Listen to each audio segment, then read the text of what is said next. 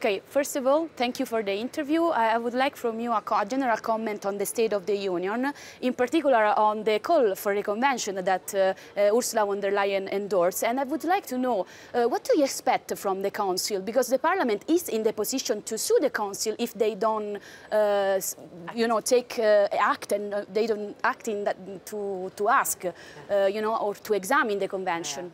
First of all, this was a highly anticipated State of the Union address. It covered so many topics that the European Parliament is so broadly united over. The Ukraine war, our response, what more we need to do, how we need to focus on education, how we need to continue to make sure that we don't forget our young people, and how we need to address our energy crisis.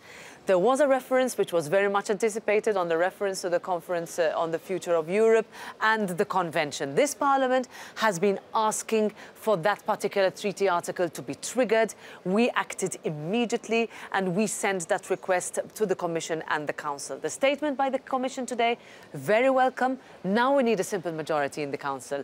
I'm going to work to get each and every government, one by one, to look at the demands that the citizens have asked for. The worst thing we could do, is to look away. We cannot ask our citizens to tell us what they expect from us, only for us to say, actually, you know what, we're not going to do anything of that. I have a responsibility as President of this Parliament.